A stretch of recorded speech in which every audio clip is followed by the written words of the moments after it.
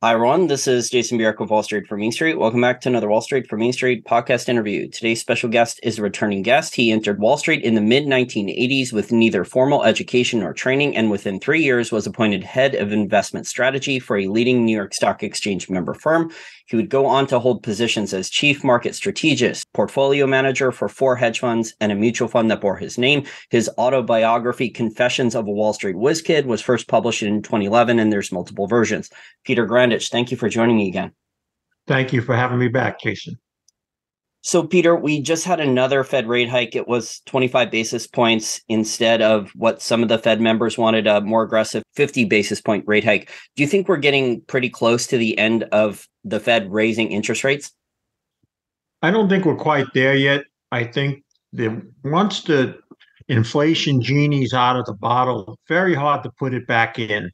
We're even now seeing some of the Fed governors pushing back to 2025 before they see it their magical 2% rate. I don't think we're going to see 2% rate for several years. There's too many things that the inflation is already kicked in to bring it down to that level again.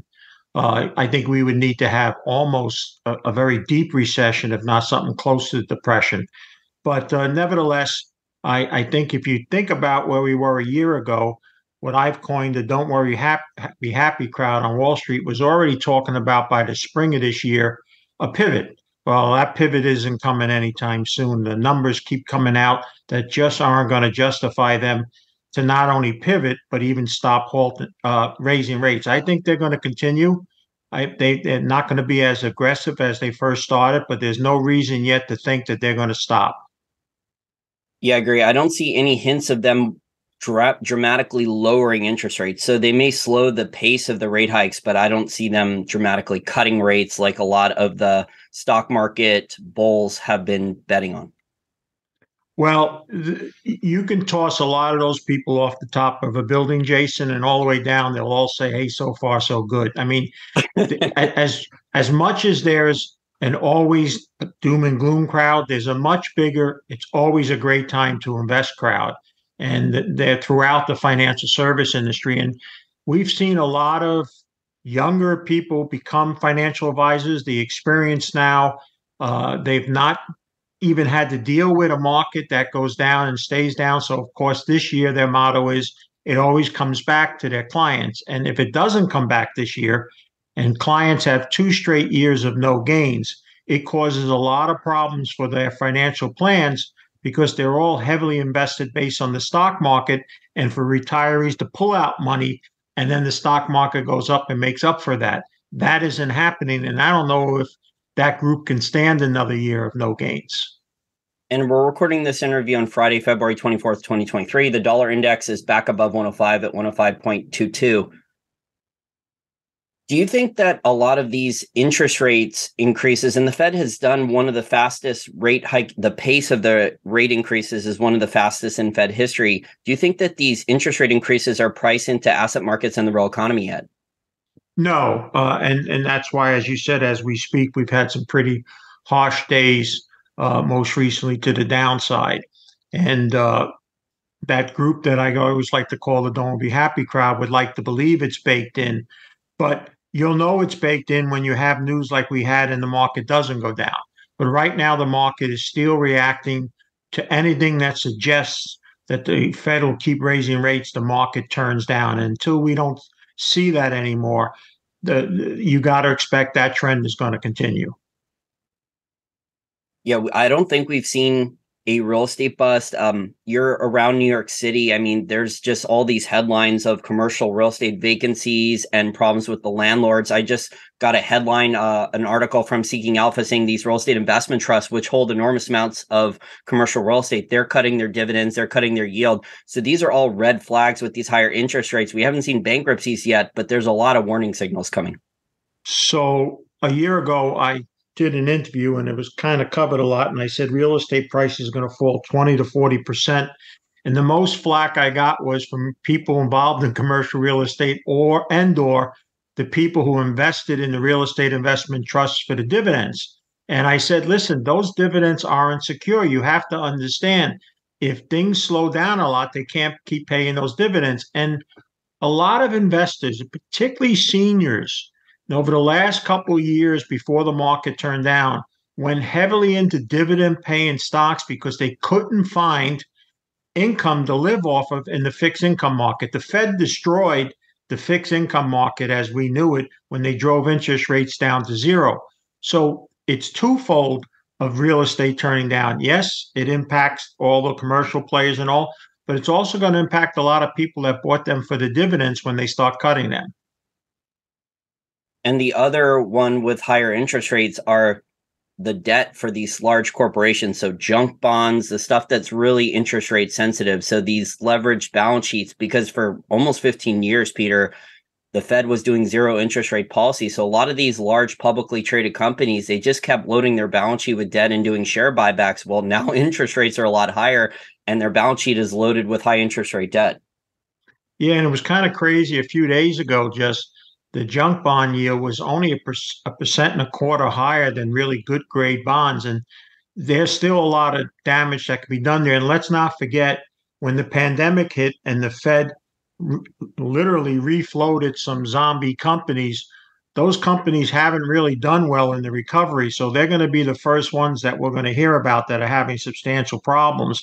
And it's getting very tough to borrow money unless you're, a double or triple A type company. Do you think ultimately after the Fed creates this bust with a lot of bankruptcies, the Fed's going to have to end up buying back this junk bond debt, collateralized loan obligations, which are even worse? They have even worse collateral than junk bonds, these securitized derivatives. Is that what's going to happen after the bust with these interest rate increases? We have a tremendous debt crisis. I've been talking a lot about it, people starting to recognize that we have a retirement crisis. But the crisis that really no one but the most dire forecast people speak about, but it's still out there, and that's the potential derivative crisis. And we don't know to the extent of how much is out there, but it's kind of like dominoes when you watch that TV program and they knock that first domino and 3,000 fall. If ever it gets to the derivative market, then unfortunately the Armageddon type forecast, which I'm not in that camp, takes hold. Well, normally they just paper things over since 2008, right? So every time there's potentially a catastrophe with the doomsday crisis, the Fed just comes into the rescue and they print trillions of dollars. We don't get the real number, but we find out a couple of years later that there was a bank that failed or a couple European banks that failed, and there was going to be all these derivatives dominoes, like you said. So do you think then the banks just are going to keep getting away with more and more shenanigans? I don't think they have the same capabilities to do, as you just said, as they did in previous years. One of the issues that the Fed is going to be running into soon is the CBO said that with all this talk of having to readjust entitlements, and that's about 70 trillion of what people expect in Social Security, Medicare, and Medicaid to the 30 something trillion we already have in hard debt. But one of the issues that is coming up now, and people realizing it, the CBO saying as much as 19 trillion more dollars will be added on the next 10 years. How do we start servicing the interest payments when they're close to $2 trillion? When we only have a GDP that's maybe twice or a little bit more bigger than that. I mean, it really is a really scary scenario, Jason. I have stated I'm going to be in this going into my 40th year, and I don't ever remember having these many bearish fundamentals and this dire of an outlook that actually has led to part of my depression, because I see how it is not being even considered within the general financial service industry. They're still, happy-go-lucky. It always comes back. Don't worry. And there's no caution in a lot of people. And a lot of people overextended. Listen, Jason, 75% of Americans are working paycheck to paycheck. I mean, there's no room for them in any of this stuff, let alone 2 years of 10% plus inflation. What has that done to them? It made them use credit cards to pay for normal stuff they would pay cash with. So we can go on, but again, the Federal Reserve is really caught in a bind, because if they raise for too long and too high, they actually accelerate some of these difficulties I just spoke to you about. So They kind of are already painted in a corner, even doesn't look that way. But I think right now they feel that inflation is the most important thing they have to deal with. And remember, they blew it on the upside. This is a group that didn't say we were going to have what we ended up having. So I don't know how you have a lot of confidence in somebody that was wrong before on something. You can't just assume they're going to get it right this time. Well, the Fed doesn't have a track record for many decades of creating a soft landing. And I'm from the Austrian School of Economics. I mean, central banks like the Federal Reserve Bank, they create artificial boom and bust cycles because they kept interest rates artificially low and capital was cheap. So it created all these asset bubbles and a culture of speculation on Wall Street and made easy sales, very similar to the junk bond sales in the 80s. I mean, there's just countless, the tech bubble, all the housing bubble, there's all these different bubbles that have happened, Peter, over the course of your career. I'm still in a planning group, and it's a planning group that focuses on cash flow, not chasing net worth, which almost all financial plans. And if they just would read the disclaimer to people, they can see how much of a chance it really has happening, because basically the disclaimer says we don't think it's going to happen, so we want to cover ourselves. But nevertheless, people's lifestyles, Jason, are living far more on the means than our parents and grandparents did. And I always use this group, and they didn't do anything wrong, but they're the symbol for what I just said. And that's public storage. You cannot drive on any road, on any main road in the United States and not come across a public storage facility.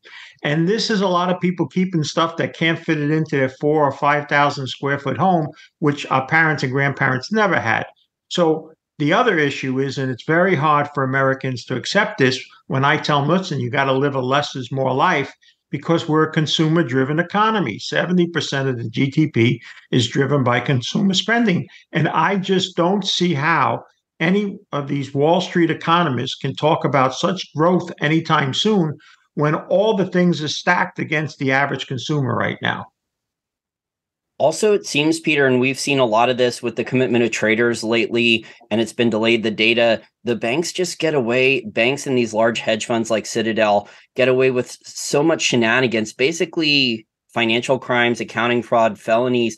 You wrote your book, Confessions of a Wall Street Whiz Kid. Were there a lot of examples of bankers and hedge funds getting away with accounting fraud and financial crimes while you were working on Wall Street back in the 1980s, similar to like the movies, Wolf of Wall Street, the book, Liar's Poker? Was that the culture? It was always the culture, but I think the unfortunateness is I don't think people realize how badly some people have lost in the last 12 to 24 months. And I'm going to go to an area which still people, because they hated me because I never spoke about it, but near the top I said don't own any of it, and that's cryptocurrencies. And I don't think people have yet grasped how much was lost, completely lost. I mean, years ago, you talk about 30 years ago, they went crazy when a penny stock house, sold some penny stocks like the Wolf of Wall Street and all. That is minute compared to what was hyped about cryptocurrencies and so many coins that exists. And we don't know yet if we've hit the bottom of that criminality or poor judgment, because we don't know the extent of this FTX. I mean, I make a joke and I say this guy that ran FTX, when you tell him, what do you think of Bernie Madoff? He has one answer: amateur. Because this was, I think, will go down as the biggest scam related to investing in the history. And it hopefully most of it will come out, that there isn't a guilty plea and everything's washed and he tries to save himself. So we get to see a lot of this stuff. So I there's always been, wherever then there's money, there's criminality, but the amount of losses that people took in the cryptocurrencies, and many completely wiped out. It's not like it went down 20, 30%. I mean, gone. It's gone. There's no chance of it coming back. And yet there's a guy that's been touting Bitcoin that just every day says it's going to 1 million, it's going to 1 million. And there will be survivors of that industry, just like there were survivors of when the internet bubble broke. But to talk and just carelessly throw out numbers that were being thrown out every day, and on a certain financial network, they had experts on there that were 21 and 22 years old, and we were told they were multimillionaires by these coins, when the only really mathematical thing they've ever faced before that was an algebra class just a few years ago in high school. And yet they were out giving advice, and people 3 times their age were following it. And that money's gone, Jason. And it's not really spoken about of how much was actually lost.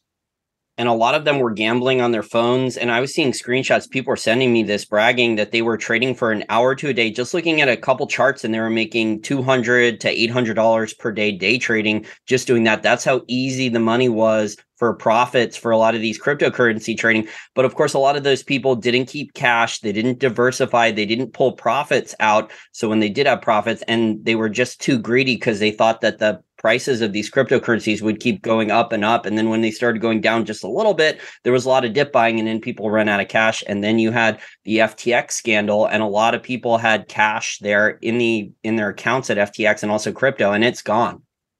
And one of the things that's going to happen now is because the government is always late to the party in terms of regulating, but now there's no chance that they're going to be light on the cryptocurrency industry. No matter, at the time, people thought there was a lot of money being thrown by the cryptocurrencies, the politicians, that they could swing something.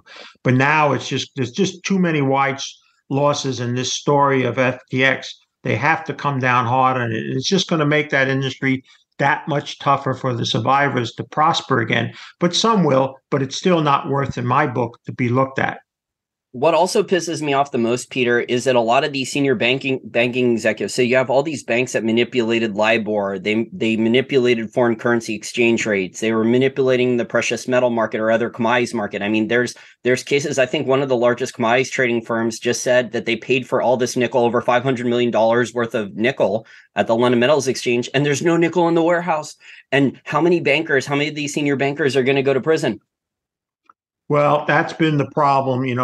When you look back at the 2008 mortgage fiasco, a few lower management people got sentenced or what have you, but no one really paid that big price. And unfortunately, you can go back hundreds of years. There's just certain people who have power and connections escape this. And markets are more easier to manipulate now because things happen so fast, and you can, before you blink an eye, something could be moved in a certain direction.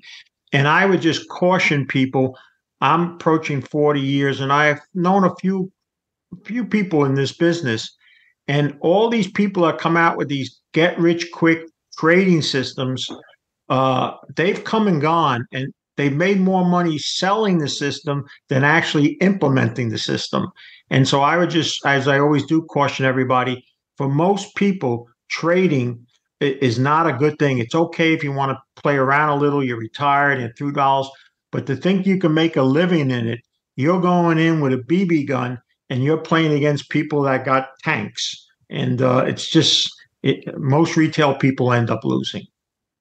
Yeah, I think high frequency, to add to your points there, I think high frequency trading is just a more advanced form of new technology, billions of dollars invested in these nanosecond trading systems and all the high frequency cables of front running what a lot of these Wall Street brokerages used to do in the 80s. So I would say that the financial crimes and accounting fraud and the tricks that these large banks and hedge funds play are more expensive and more sophisticated than in the past. Absolutely. I agree with you. But do you think that the accounting fraud and the financial crimes and the market manipulations, is it worse than when you were in working at banks and hedge funds in the 1980s? I think it impacts more now because more people, whether they know it or not, are invested, because the 401ks kind of took the place of pension plans. And most, even small people incomes, get a chance at a 401k, and what little they have is in there. An interesting thing, Jason, that came out, Fidelity came out the other day, and they said the average retirement fund last year alone lost 24%. If that doesn't come back, you have a problem there, because retirement plans are almost always have some sort of the 4% rule. That's the standard paper cutting financial planning that most firms do. I mean, they add bells and whistles and have beautiful commercials, but at the end of the day, they're chasing that work. They're taking products that performed a certain way in the past, sparing it out and saying, hey, if it does it again, you reach everything that you need. The problem is when you have down years, even if it doesn't go down further, but if it doesn't go back up, these people have to draw more principal out and it's not being replenished with gains. You can get away with that 1 year telling people, hey, don't worry, it comes back, it comes back. But if it doesn't come back this year, a lot of those people are going to say, I can't risk loss more principal. And that's where the people that are in the crash mode or 50% down, which I'm not, that's where I believe their opportunity can come if that transpires. If this market keeps going down or even just stays negative, by the end of the year, we could see a lot of liquidation. And one other thing, Jason, people don't talk about either. Over half the money that's in stocks is in passive investments. It's not being actively managed. It's either in an index or an ETF, and they're trying to track something. So the manager or managers is not concerned about buying this stock, selling this based on losing all. It manages it based on inflows and outflows. So when the market was going up, they were self-fulfilling prophecies, but they can also be that to the downside. And if these passive funds start to see a lot of liquidations from these people that we spoke about, it feeds on itself. That's where the real risk is for the stock market to go a lot lower this year. It's not so much whether the Fed keeps raising rates. It's not that that's baked in, but it's not something that's just universally just a shocker and everybody reacts negatively. But suddenly net liquidations of passive funds could cause the avalanche that some people think is still coming. Those indexes are also market cap weighted. So when more savings comes in or someone wants to put more money into their retirement account from a paycheck, it goes into shares of Amazon, Apple. So the meme stocks, Netflix, Google, Tesla Motors, the same stocks get more capital allocated to it. So this is not, like you said, this is not a money manager like Peter Lynch or yourself going in and doing extra work, looking for undervalued stocks, going in and trying to buy natural gas companies when the natural gas price crashed, 60, 70%. They're not going in and looking for the low cost natural gas producer that hedged at a higher price or has listed on their balance sheet. They're not doing any of that. When I entered the business, Jason, 90% of the trading was from individuals. And individuals were buying and selling stocks just like they would buy or sell businesses to be part owners. That is maybe 10th on the list. Up near the top is casino-like gambling, where it's computer-driven. People are using computer programs where they don't even know the name of the company or the name of the CEO, but it's part of a system where, as you said earlier, where they can trade very quickly and hedge this way or that way. The stock market, what I knew when I started, and now when you see it on that network in the background, that might as well be a museum because most of the trading isn't even happening there. It's happening in computers away from New York City. And like I said, the general public is just not being told because the typical financial advisor doesn't know or doesn't want to know. And even if they did, their firm doesn't want them sharing that type of stuff of the dangers that are out there now. And they don't have protection or a plan B. They only have a plan A. And most of those financial advisors are really just salespeople. So they may have a chartered financial analyst designation or a couple other designations, but they're really just salespeople collecting assets under management and trying to get fees and commissions. And they believe in this modern portfolio theory, which is basically for it's the same type of chunk investments for people of different ages, that you have 60% stocks and 40% bonds, and it doesn't really adjust that much. Well, you're right about the asset gathering. Years ago, we did our own stuff. In other words, if you dealt with somebody with whatever the ABC, I won't name anyone, we'll call them ABC, that person basically helped you make the decisions or made the decisions. Now, most of those people just gather the money and turn it over to a management group that the brokerage firm is involved in, and they share in the fee. And what's bad about that is once they've done that with you, you think they're still sitting there each day overthinking your portfolio and if something happens and all. No, you're done. They're looking for the next person that they can gather assets from. So, and that's the other thing that I don't like happen. I think this hands off and turning it all over to bigger firms. I think the individual suffers from that. They don't get the same care that I thought. that 20 or 30 years ago that I think the average person gave them. Yeah, when my parents, they had a lot of money at one of those ABC places in 2008, 2009, and the person, their investment advisor, which was really a salesperson, wouldn't even pick up the phone for them. So there was a bunch of phone calls and emails during the 2008 crash, and they wouldn't even get an email or phone call back. Well, that is always a bad thing in extremes. People now also are quicker because they can trade through discount, which costs next to nothing. So long-term investing is 1 year or less now. When I started, if you picked up a research report, it had a 3 to 5 year outlook. You talk to somebody about a multi-year plan of holding something and all, until at least last year, that might have changed. People looked at you and go, I'm not going to wait that long. And investing takes a lot longer than you realize. And in the difficulty now for public companies, there's been no really good fiscal policy out of Washington for small to mid-sized businesses for 20 years, let alone what the pandemic did terribly to small businesses, shut many of them down. You talk to anybody that's in any type of small business for more than 20 years, and they'll tell you it's 10 times more difficult to run their business, from regulation to cost, et cetera. And now you have going to have the most dysfunctional Congress, because not only do the two parties want absolutely nothing to do with each other, but even within those individual parties, there's a fraction that kind of disagrees with the majority and all. So I just don't see how it's going to be finger pointing and investigations. And before you know it, because Congress runs every 2 years, they're running again. So there's just a whole mess out there, socially, politically, and economically. And I just don't see how it can all come together and have substantial rises in the stock market. I just don't think that's possible. Yeah, and I think gold's going to be a good bankruptcy hedge going forward. I don't know what's going to happen to gold prices in the short term over the next 2, 3, 4, 6 months, but over the next 2 or 3 years, I think gold's going to be a very good bankruptcy hedge and inflation hedge, because I just don't trust either political party in DC to do the right thing. Both political parties are actually still talking about increasing spending. Well, they only have two choices, Jason: cut spending, which they're not good at all, or raise spending through revenue. And the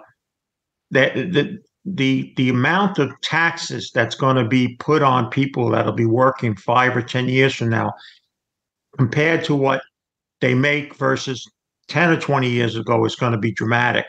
And it's going to get to a point, and people don't want to hear this part, but we're going to get to the point where there's going to be a battle of the ages, Jason. Some 30 or 40-year-old man or woman who's being taxed to death is going to say, wait, you're raising my Medicare and Social Security takeout again for some 85-year-old person so they can get a new lung or this?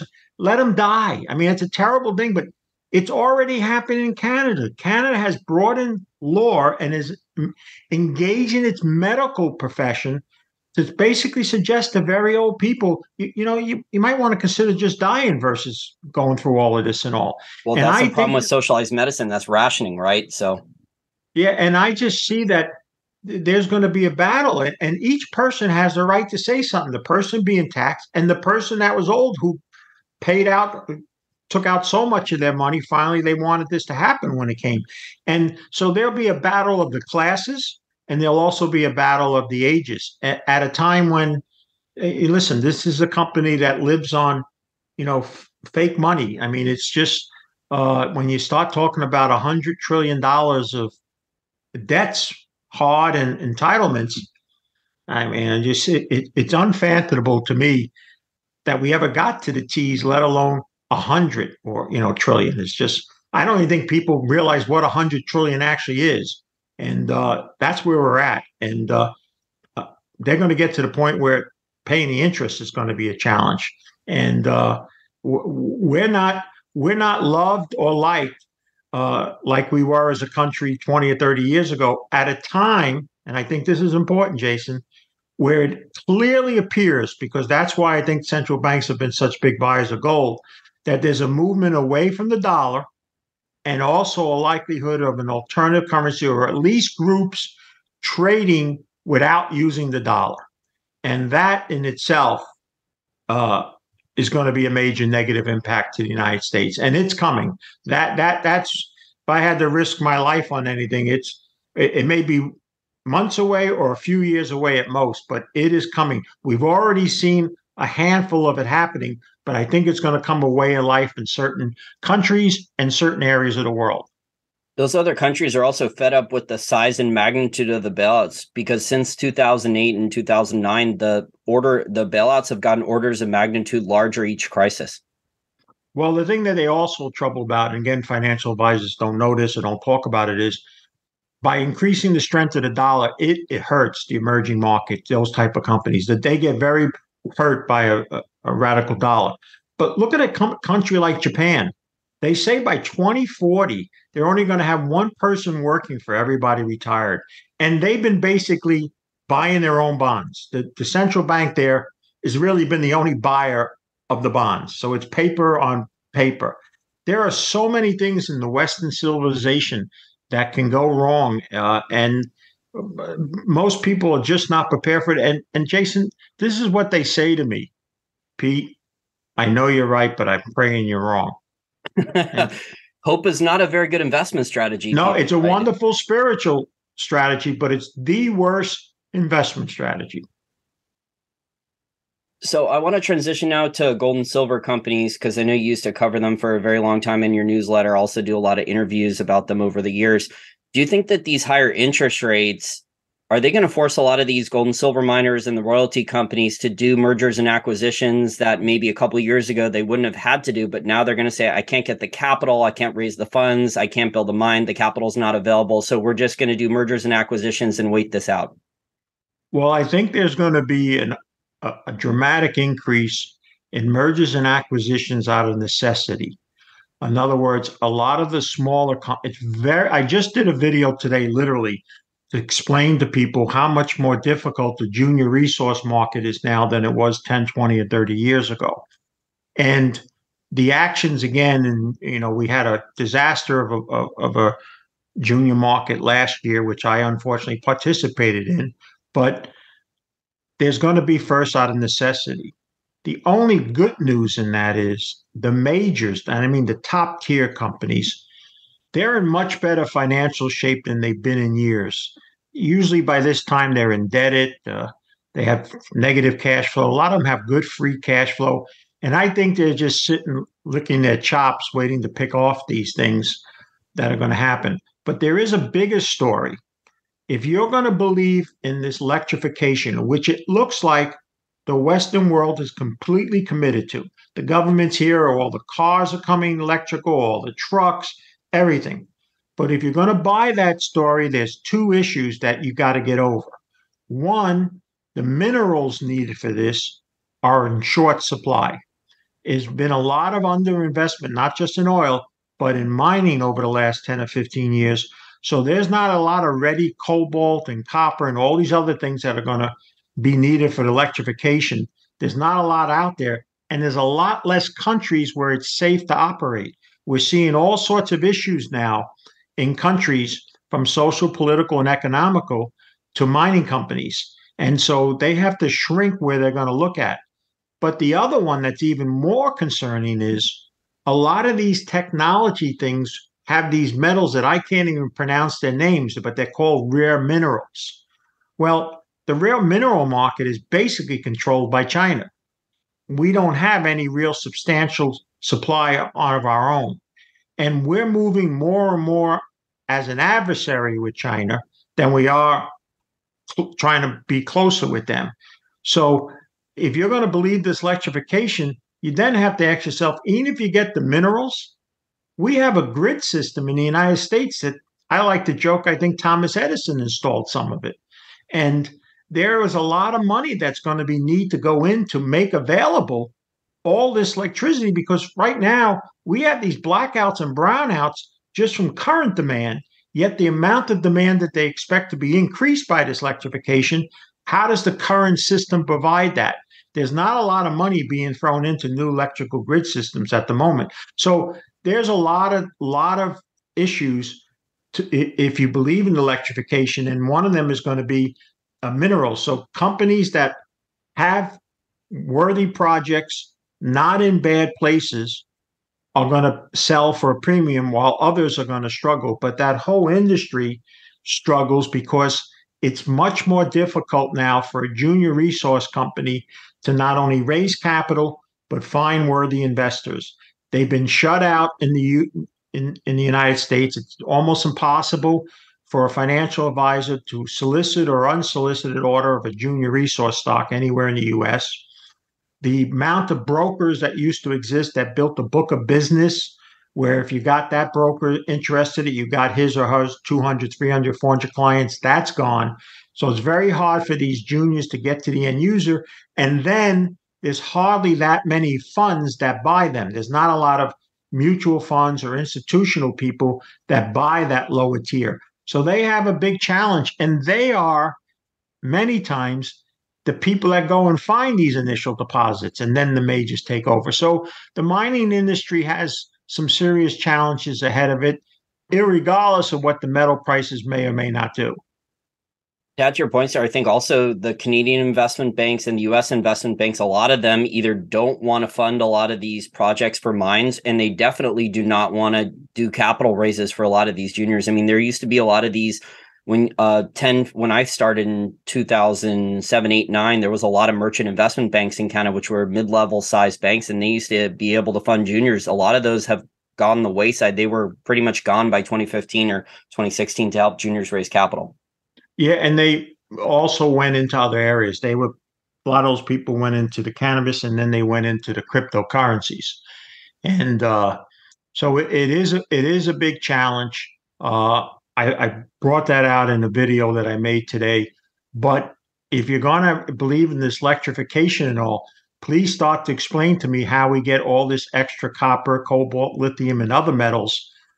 Because even if we threw a lot of money at it today, it doesn't come out of the ground tomorrow. It takes a very long time from start to find, develop, and get a mine up and running. So I think there'll be in a year or two a little bit of a hiccup in electrification when people start to realize, man, we need a lot more metals that's out there. We're already seeing people like Tesla and all trying to buy companies that have the supplies that they need because they recognize that there is an ample supply. And some of the areas in the world, some people just don't want to go into anymore. Well, did you see that the Chinese government, their state-run mining companies are making big investments into Bolivia for lithium mines? Well, they've been not only there, but in a lot of other places. And, I kind of half laughed and then I kind of got half sad because I said to me, we have Chinese companies buying farmland here. They're not buying the farmland so they can sell those tomatoes and everything to us. And the farmland is right next to a military place. I mean, it's just, I don't know, if you sit and look at all the things that are troublesome, it's hard to get up. I mean, it really is. I've not seen this much concern in so many things. There always was a doom and gloom crowd. There was always that crowd. They existed. They used to be called the hard asset crowd. And they would have 2 or 3 or maybe 4 topics that they could talk about to get people interested in whatever it might have been: dry food, ammo, cabins in the woods. Now they have like 20, 30 things they can point to people.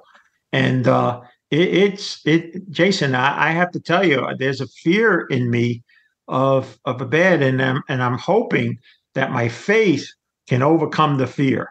And it is a challenge.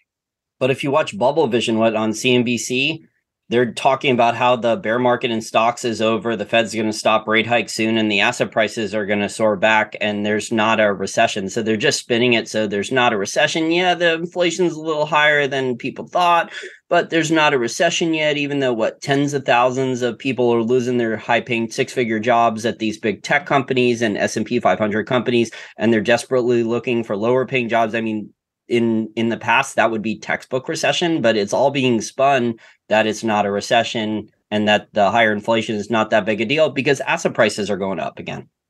Well, I don't watch that financial network. I don't even watch Fox Business anymore. The only network that I'll turn on and I'll only turn it on in the morning because they have a wonderful reporter, Lisa Abramowitz, who really is one of the few clear-headed, sees things as they are financial journalists. The other network that you spoke about is just a it's a station for the don't worry be happy crowd, and they were so big in allowing all sorts of people on with cryptocurrencies, and then they just washed their hands like they had no responsibility for it and all. And of course they have someone that goes on there that rings bells and does all the stuff, and that person's performance is so bad that there's literally an investment opportunity to invest opposite of what he is saying. That's how poor certain people think that person is in terms of giving advice. So I've turned off financial networks. And quite frankly, there are better people individually on the net right now than anything you can get from those financial networks. At least more honest compared to the spin. I mean, they pump whatever's going up, they just pump more. That's kind of the general rule, really, since 2008, 2009. Anything that's going up, they just pump it even more to try to push the trend even higher. Yeah, and also because the people that advertise on their station where they get their revenues are the same people that are pushing that stuff. Well, Peter, I really enjoyed our discussion today. Is there anything you're actually optimistic about, though? I am optimistic that there will be certain commodities because electrification is going full force. Governments are committed to that. There may be a hiccup and take slower than they thought it could be, but there's such a shortage of certain metals. So I try to focus there. I think in everything, adversity creates opportunity, but I think the slogan, and again, most people don't want to hear this, Jason, but less is more. I think if we look back at our parents and grandparents, they had a lot less things, but every medical study says we're more of a mess now than our parents or grandparents were. So getting away from too much stuff is I think is a good thing. But again, it's not a popular thing in a consumer-driven economy. I don't think we're going to turn on networks, financial networks, and have people such as myself speaking like that. And if you did, you're not coming back. Yeah, I mean, anyone who talked about gold price manipulation or fraud with the bankers or criticized the Federal Reserve Bank too harshly, you're not invited back on CNBC. Look at Peter Schiff and Michael Pinto and those guys. Yeah, well, that was always I was called the tinfoil hat until they caught all the guys that were manipulating the gold, charged and found guilty. Now, of course, we're not called tinfoil hat guys anymore. Well, during the investigation, they only threw a couple low-level traders under the bus, right? The mid-level managers, the guys making the real profits, the bank. I mean, the bank paid a fine and they threw a couple low-level guys under the bus. They're going to do some prison time, but that's about it. Well, that's how it usually is. The only good news, let's end on this, is that for gold trading now, the paper market is moving more to the Far East. It's no longer just London and the COMEX, I call it the COMEX. And there's not as much of the manipulation. So hopefully it's less, it's never going to go away. And the financial community in the United States will always view gold as kryptonite. They're never going to get behind it because to support it and tell people to own it goes against the principle of their financial assets that they make their living selling off of. So don't look for U.S. financial service firms to suddenly like gold at any time until if it ever goes back where it's just flying crazy and they have to cover it, but they're never going to stick their neck out and talk about it. Oh, yeah, I totally agree. I mean, what's being promoted is stocks, bonds, real estate, these real estate investment trusts. But we're starting to see the dividend cuts now because of these higher interest rates and the vacancies from a recession or depression. A lot of these tech firms and other companies are cutting back on commercial office space. But a lot of people were sold these real estate investment trusts, and now the dividend cuts are coming. They're going to be bag holders. Yeah, I told you that. That's unfortunately where a lot of seniors placed in order, when the Fed destroyed the fixed income market and Ginnie Mae's and things used to be 7, 8, 9%, and you can live off fixed income. They chased everybody into principal risk lost investments. And now it's coming home to roost. And not only just in real estate, but other companies are going to cut back the dividends. I've had seniors, and let me finish with this, Jason. I live in a senior community. I've had seniors tell me, I don't care if the stock goes down 20%, just don't cut the dividend.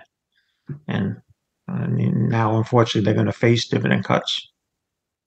Yeah, because the business has to survive. I mean, it depends on the balance sheet and the cash flow and the profit margins and stuff like that. But these businesses are dealing with some of them higher labor costs, a lot higher input costs from inflation. Their interest payments on the debt are rapidly rising. So these are not things that normally mean that the dividend is going to stay intact.